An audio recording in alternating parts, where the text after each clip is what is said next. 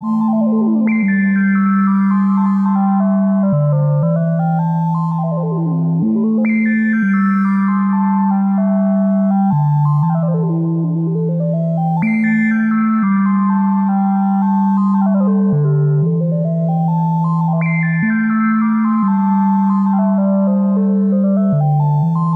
back, this is Giovanni here at Frap, and what you just heard is the result of the improvisation I am about to begin.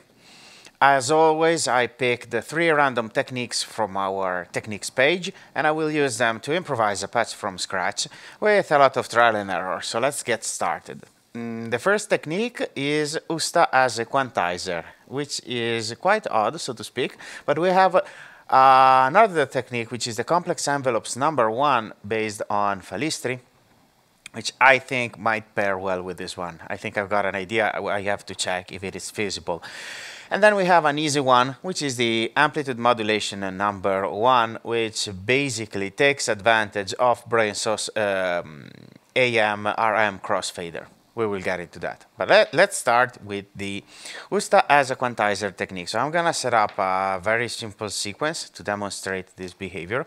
I'm going to patch my CVA for track 1 to control BRENSO's volt per octave, and I'm going to patch BRENSO's sine wave output. This is a very low tone to my CGM mixer. What I'm going to do then is to go to the pitch shift A, which is a modulation target for either of these 2 inputs, and I'm gonna assign it to CVA. So if I patch any CV, like for instance DC offset coming from a positive or negative coming from the 321, I'm gonna patch it to CVA. I'm gonna play my sequence.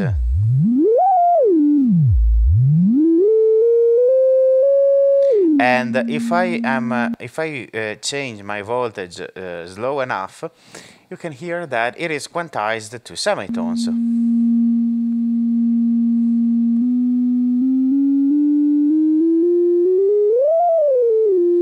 So if I set a sequence, I'm gonna transpose my sequence. But if I set just one stage, like a one-stage sequence like this, and let it play, and then I am going, and if I play with the various scales, so for instance if I play with a pentatonic minor, which has very few notes, like this one,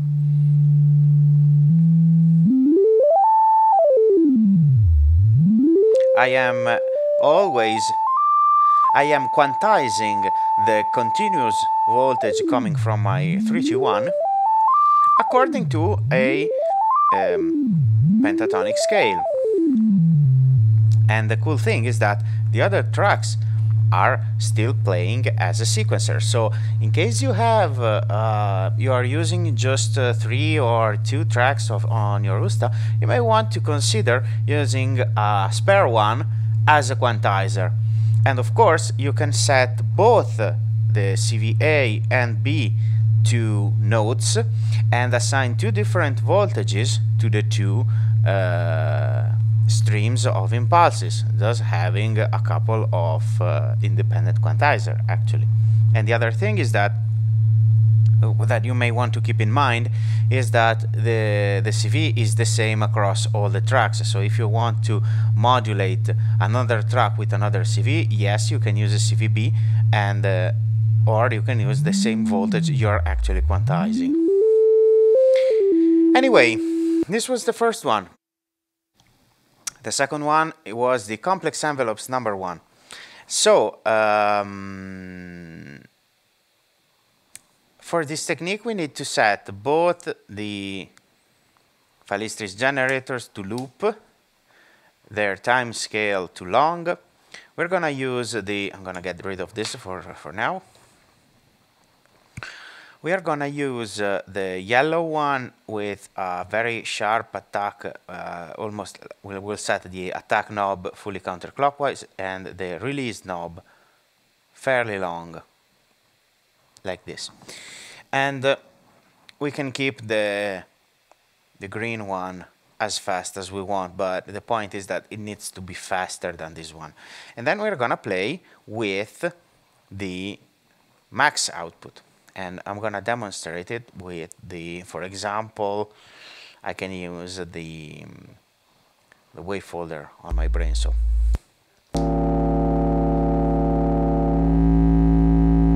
Like this, max out to wave folder in.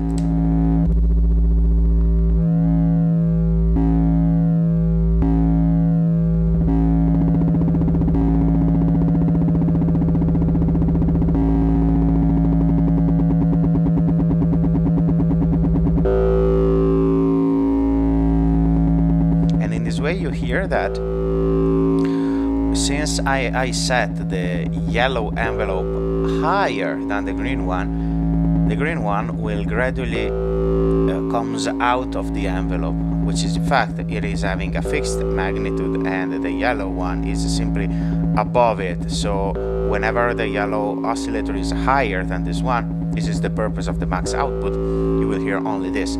When it gets lower, the green LFO will kick in. There is a way to lock them, and for example, we can use the yellow end of fall to recall the green rising stage, and then speed up the two LFOs to obtain a more rhythmic pattern.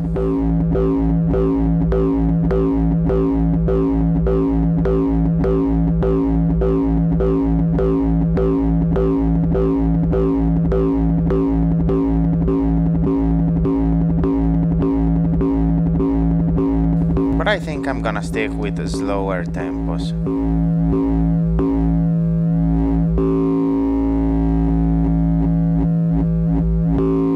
And we can play with different shapes as well. So my idea, and I don't know how it will sound, is to use this instead of my 3-2-1 to feed my quantizer, and then go back to my BRENSO sine wave patch CVA.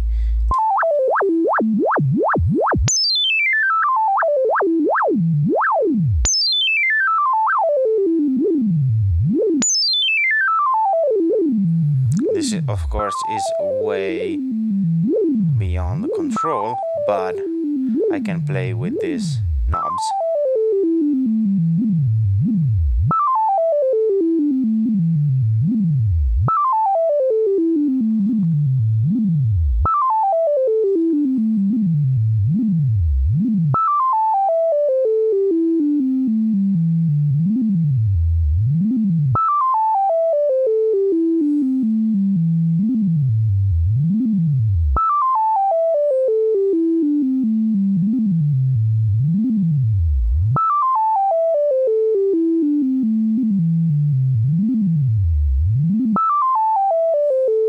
Which is not too bad. And I think that I can try to sync the two oscillators to have a sort of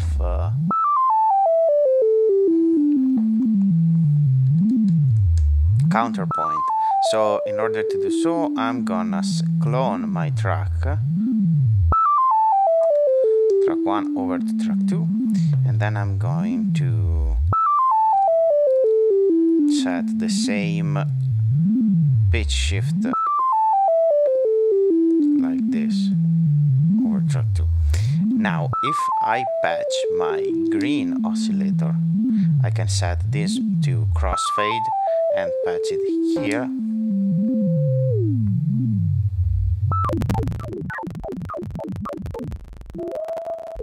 The point was that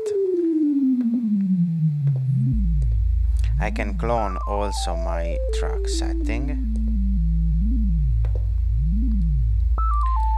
For instance, I'm setting the same scale to all the tracks.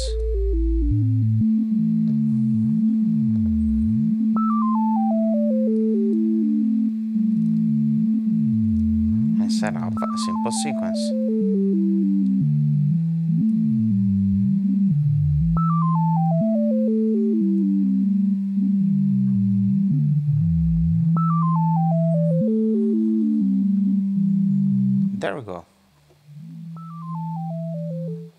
So I'm gonna open the reverb.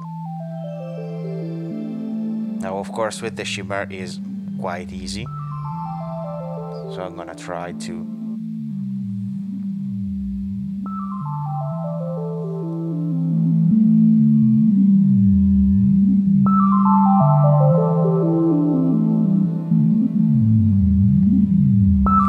I am basically working with just 2 sine waves. But you know what? I don't quite like the fact that my yellow oscillator is quite low, so to speak. So I may want to add an offset, and I can do that by simply transposing 1 octave up or 2 octaves up.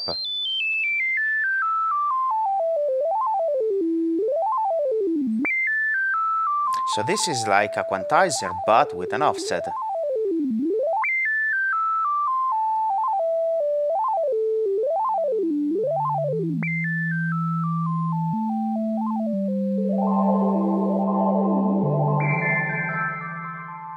Okay, so I had to stop filming for a moment because I accidentally changed the frequency of my FALISTRI's green generator to audio rate in an attempt to fit the last technique. But by doing so, I jeopardized my first technique, which was the complex envelopes number 1. So I restored the point at where we left, and now on to the amplitude modulation section. Now, the final technique is quite easy to implement, but it has a major drawback that we will see in a minute, and it is based on using the final output instead of this one. With the final output, I can bring in the FM modulation, which of course is gonna sound, sorry, the amplitude modulation or the ring modulation, as in this case. Now this is amplitude, this is ring, and I can balance between the wave folder unmodulated sound and its amplitude modulated copy. The point is that in this specific case, I am controlling the green oscillator with another signal, which is this one. So if I use the same CV to control them both, I would have ended with a more pleasant sound. But now I have to make a choice. Do I want to save polyphony, or I have a consonant and tunable amplitude modulation? And I cannot use this oscillator because it is part of the complex envelope process. Well, I can try.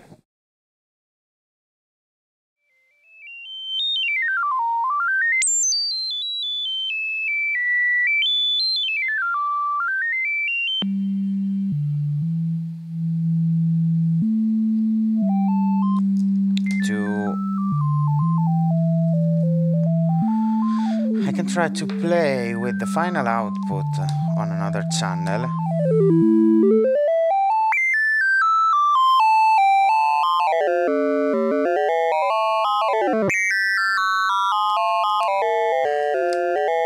And perhaps feed the end of rise or the end of fall, doesn't matter, to the dual cascaded frequency divider. And then use one of these to feed. I'm gonna use it to feed my slew limiter to obtain another envelope that goes twice as slow as this one. And I can use it to blend.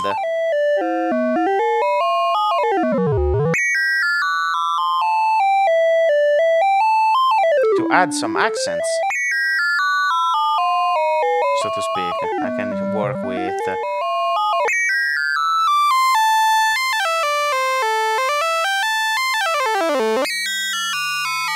this is quite harsh, so I'm gonna filter it with Fumano.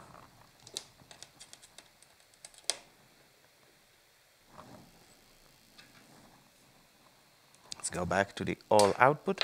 Actually, you know what? For this patch, I'm gonna use the odd and even bands in stereo. Why not?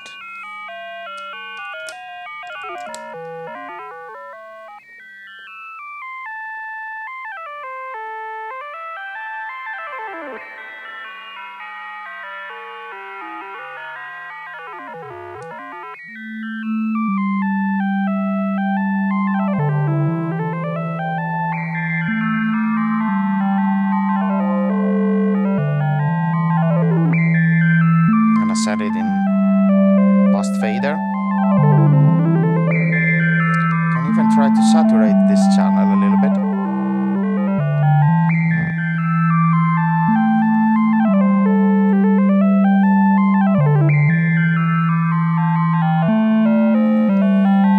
And I can even try to patch this complex envelope, which is still available here, for example.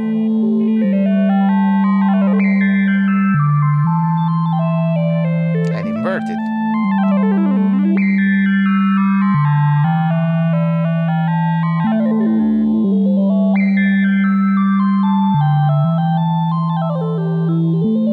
So this is my amplitude modulated copy, which I tamed a little bit.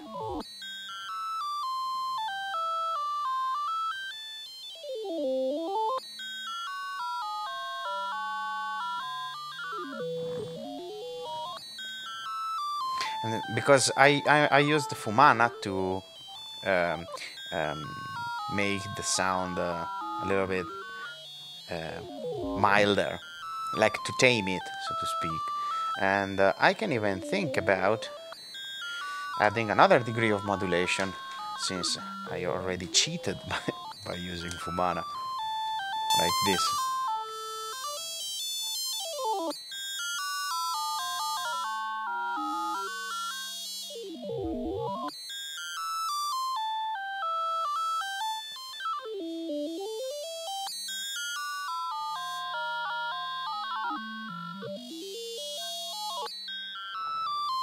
It's not too exciting per se, but if I combine it with the other one,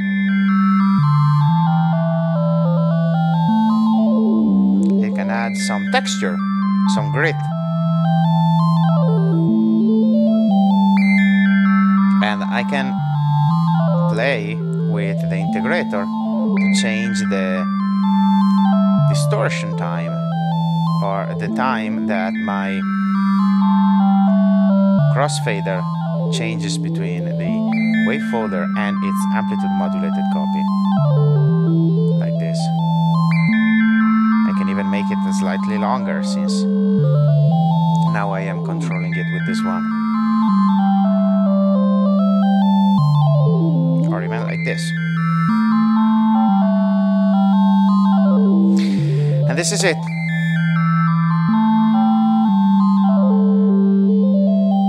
This was a slightly different patch than usual, but still, I hope you had a good time with it. If you want to replicate this video, or if you want to create a completely different patch based on the 3 random techniques that I used, you can find the link in the description. This is it for today, and I will see you next time.